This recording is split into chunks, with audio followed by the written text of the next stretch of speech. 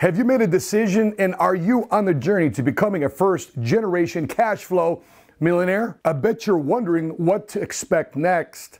And I bet you're always wondering and constantly anxious about what's around the corner. How do I know? I was exactly there. And because I want you to see you win with all I got here on this YouTube channel, I'm going to share with you the 3 phases of becoming a first-generation cash flow millionaire in this episode of the 7-Figure Squad, happening in 3, 2, 1, let's go.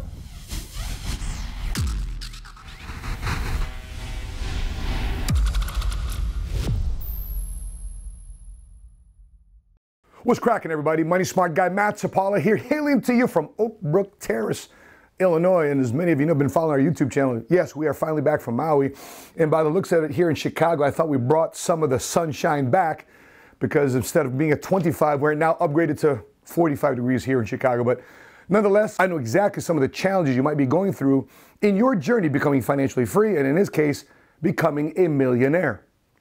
Now, I've been doing this for quite some time. I got 47 years of life behind me. I got 22 years of being in business, and specifically the last 8 years building a business where I have scale. I'm duplicating myself into other people. We're growing a national business, not just a local practice, but a national business. And I see these phases all the time in the people that we coach and we mentor. So in this video, I'm going to share with you the 3 simple steps to guide you through and some of the things you should expect along the way. Now, regardless of what you do, regardless if you are in a new business, you're in a new industry, you're adopting a new skill set, you're creating new habits of becoming financially free and financially independent, becoming debt-free, etc., etc. No matter what you go through, these are universal principles for change. The first phase is being awkward. I remember when I was transitioning out of the Marine Corps, all I knew how to do was becoming a mechanic on helicopters on the ground and being a door gunner in the air when we flew CH-46 helicopters.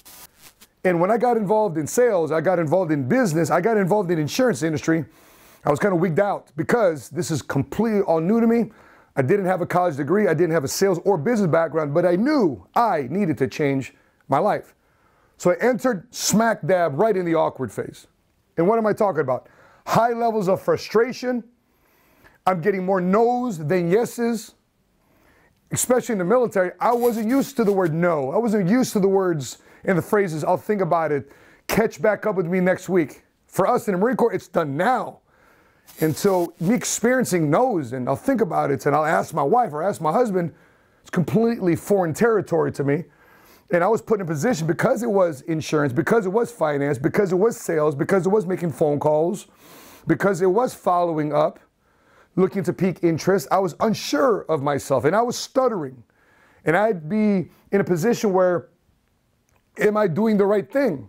I was actually doubting my decision to becoming financially free through this vehicle called entrepreneurship. And my mentors, they'd say, Matt, pick up the phone, man, pick up the phone, pick up the phone.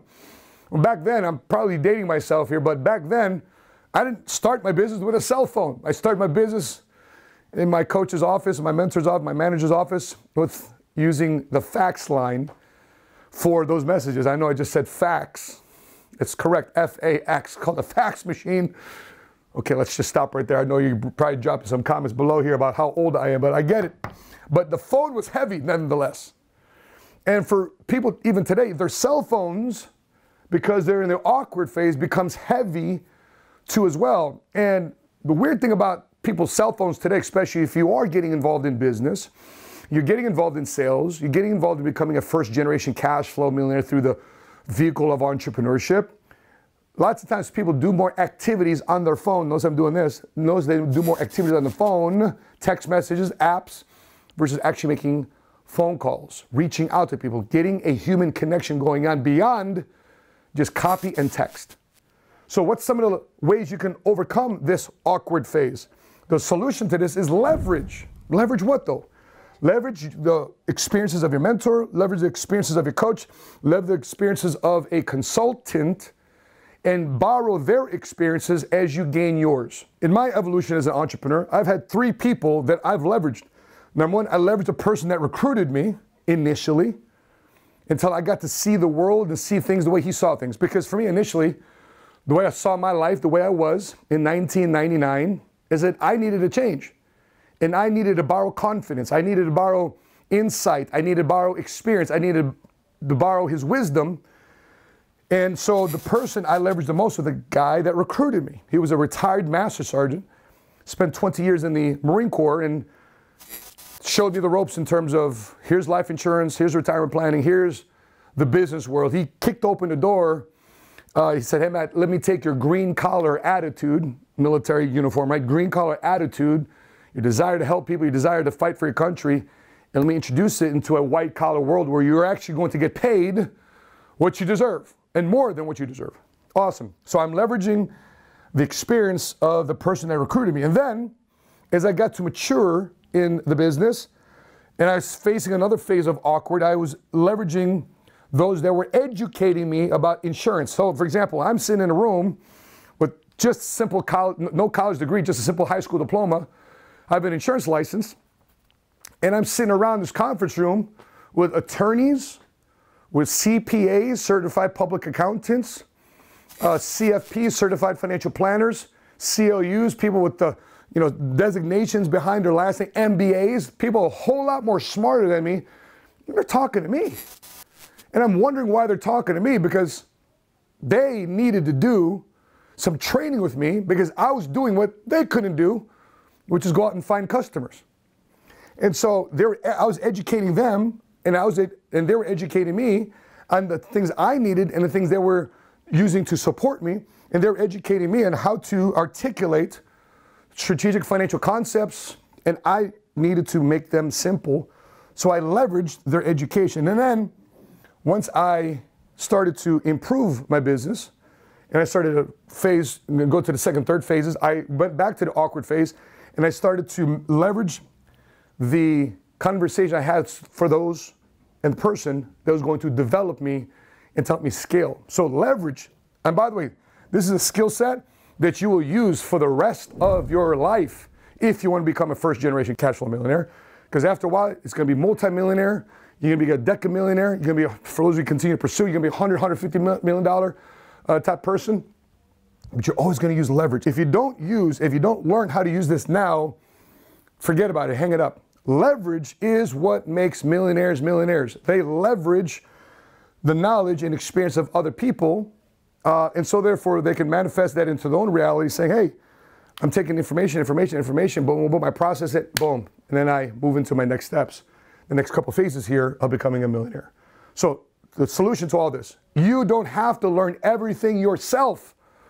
Oftentimes I run this across some people say, man, I need to learn everything about life insurance. I need to learn everything about being a financial advisor. I need to learn everything about being a lawyer. I need everything about being a realtor. No, you just, in business as an entrepreneur, you need customers. You need to create transactions. You need to create relationships.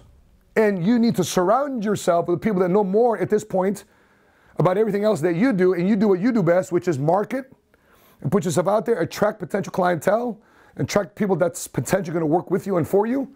That's your job in this awkward phase. Okay, phase two, mechanical. All right, you kind of got dangerous a little bit. You got your licenses, you got some confidence behind you, you got some sales, you got some clientele, you've hired a couple of people working together with you. Now you're going to face the mechanical phase. What does it sound like? What does it feel like? Your knowledge is way up. You're a lot more knowledgeable what you're doing. You start to develop new habits, which is awesome. You start to purge old habits that weren't serving you. You start to acquire habits that will serve you. However, you're still sounding robotic on the phone. You're still sounding scripted.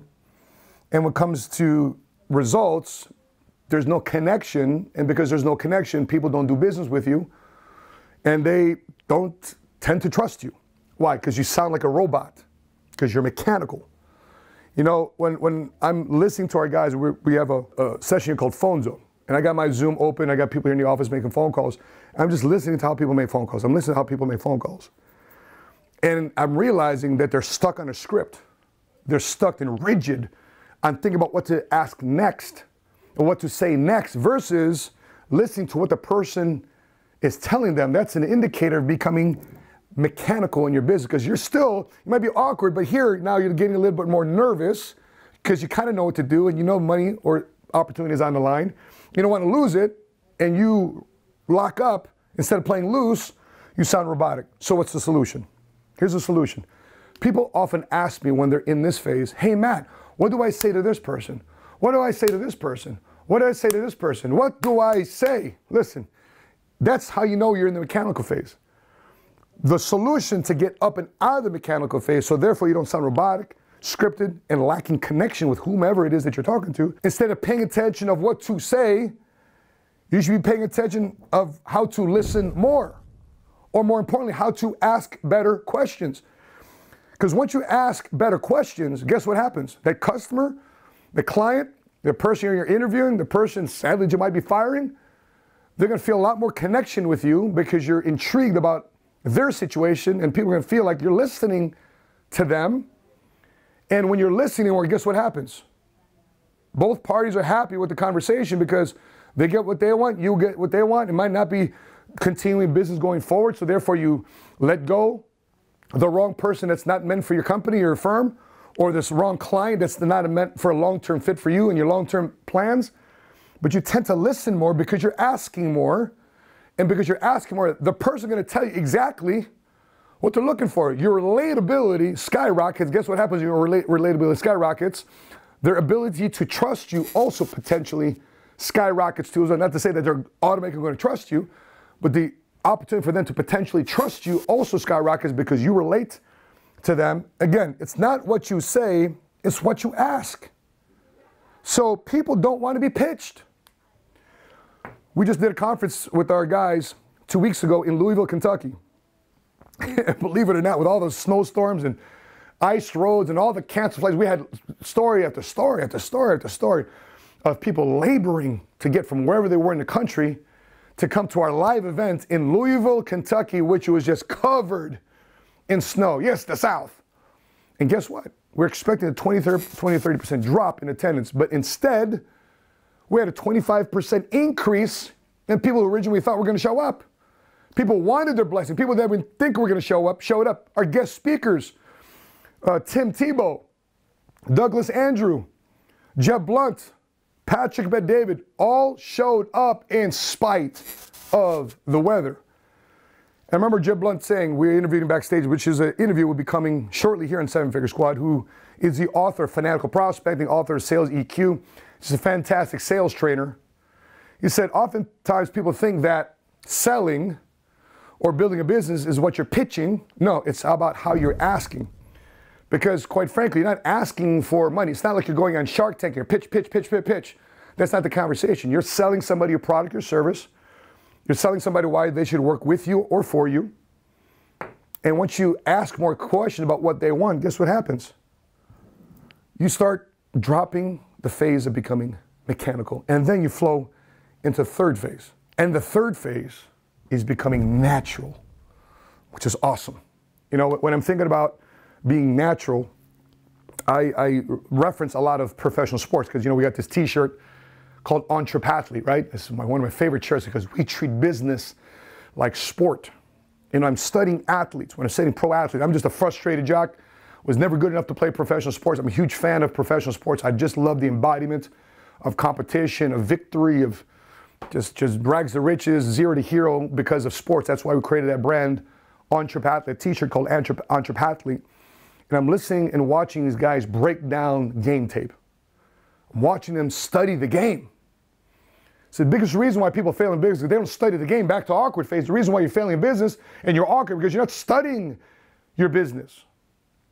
And watching these guys pay attention to the player they're going up against. They're paying attention to their mannerisms. They're paying attention to their hand placement. They're paying attention to how the person stands up when it's a run or how they're standing when it's a pass and some of the tendencies that they go through. And you know what I started picking up? Wow, these guys are studying details. And being natural is not thinking about the game, it's being the game, it's just playing the game. And oftentimes people get caught up and getting caught up back to mechanical because they're just robotic in their approach instead of actually doing the study. Because when these guys say, listen, if I do the right study or if I do the right film work, if you do the right, what's the film work in your business? If you're studying yourself, ask yourself, if I'm listening to myself, if I'm watching myself, would people buy from me? And if you say no, then you need to work on your craft. And these players are studying their physical movements, their gestures, their placements, because they don't want to tip off anything. If they are getting paid millions and millions of dollars to study their movements. What about you as an entrepreneur? Are you really studying not only the phase of becoming a millionaire, but your craft, the intricacies and the details of your business? So therefore, instead of thinking about the game, you're just playing the game and you're just playing loose. Because that's what these guys want to do. When they come off the sidelines, it's time for them. The ball is snapped. I'm just referencing football a lot, but when the ball is snapped, are you thinking about what to do, or are you just naturally reacting to what you've been studying? And that's getting involved in a natural phase of business. So what's some of the indicators that you are now in the natural phase? Well, listen, you're flowing. And when you're flowing, you can play offense. You're attacking. And when you're natural, you're relaxed. You're intentional about your questions. You're intentional about your mannerisms. You're intentional about how you sit on a chair, how you position your body. You're intentional about your physiology. You're intentional about your vocabulary, the person that you're relating to, or the company or the audience that you're speaking to. You're intentional about all that. I remember going to San Francisco, the Bay Area, and I just did a couple of tweaks. I have the same general PowerPoint presentation when I go to many different places, be asked to speak at different cities and states. And I just do a little bit of homework to study about that location. For example, I went to San Jose, come to find out in the 9 counties of the Bay Area, $117,000 is considered low income. So what did I do? I put it up on my PowerPoint. I went to the hotel and grabbed the newspaper and showed that real estate around there, $1 million buys you a shack in the Bay Area. So people need to make more money. When you're in the natural phase, you're confident, you're competitive, you're a professional having fun. And guess what? This whole journey towards becoming a first generation cash flow millionaire should be fun. You should be having a blast. Speaking of having a blast, we just came back from Maui, and every year we end up taking, no matter where we go, first year we went to Cancun, we went to Costa Rica. This time we went to Dubai, we went to Italy, Croatia, Greece. We just came back from Hawaii, about to take our guys to Bora Bora in June. But every place we've gone, the people that we've coached and mentored, seems to be more and more get qualified for these type of world-class travel trips. Why? Because we're having fun doing it, having a blast.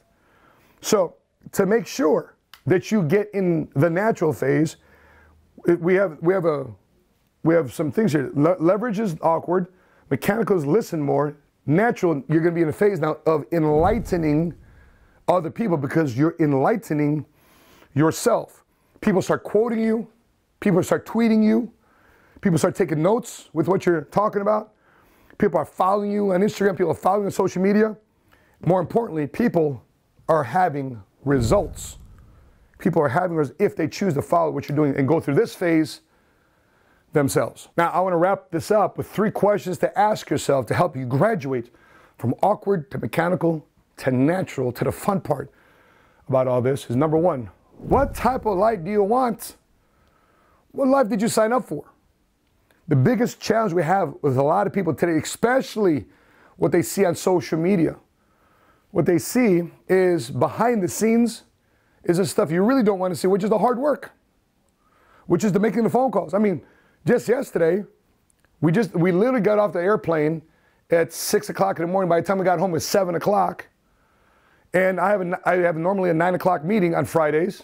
And the question is, do I sleep? Because I didn't sleep all night. We had a 2-year-old with us that didn't sleep throughout the night. The night before, we were up till 3 o'clock with cigars on the beach with my mentor, Patrick, but David, talking to our group. I had like 0 sleep in 2.5, 3 days. The night before that, we had another long conversation. So literally in 3 days, I think I had about 6 hours worth of sleep. But I made a choice at that point. I said, I made a conversation to myself that I'm committed to a 9 o'clock conversation, coffee with MSG, we call it, coffee with the money smart guy, at 9 o'clock. And I came right here to the office. Came right from the airport, dropped my kids off, put my kids to sleep. Nanny came in, boom. I'm here at the office. 1 hour of sleep, 2 hours of sleep at most on the airplane at that. You know why? Because the life I signed up for was to crack open the next best version of me at all times. And I remember doing this for the military. I remember doing this for somebody else. Why not for me? So for me, the answer to this question is, what type of life do you want? Well, I'm willing to learn sooner than later. Now, whatever your questions, I'd love to know what that potentially might be if you're comfortable sharing with it. What life do you want? Drop in the comment section below. What life do you want? Second, how bad do you want it? Listen, the only time success and convenience hang out is in the dictionary. But they're not friends. The only time that work comes after success is in the dictionary. So how bad do you want it? And more importantly, why do you want it? Are you sick and tired of this pandemic 2020, 2021 kicking your tail? Furloughed, laid off, businesses shut down, things not under your control? Well, then you need to find ways to make sure you're making money regardless of what's going on in the situation. Maybe you need to put together a cash flow river, so therefore down the road you can divert some streams, but not too early though, right? Right now you need a Mississippi River of cash flow for you to develop, so therefore you never worry about money ever again. And by the way, potentially that can happen. Our guys last year, they decided to go through the awkward mechanical natural phase. Guess what? We paid them over $13.5 million last year. And that's money, what that reflects is money that they weren't depending on the government, they were depending on church and charity, they weren't depending on PPP loan. They were self-sustaining entities because they chose to go in business for themselves because that's how bad they want. They didn't want to depend on nobody else. Last question. Do you have a mentor? Do you have someone to show you the ropes? Do they have a blueprint? Do they have a proof of concept? Are you the first person to helping?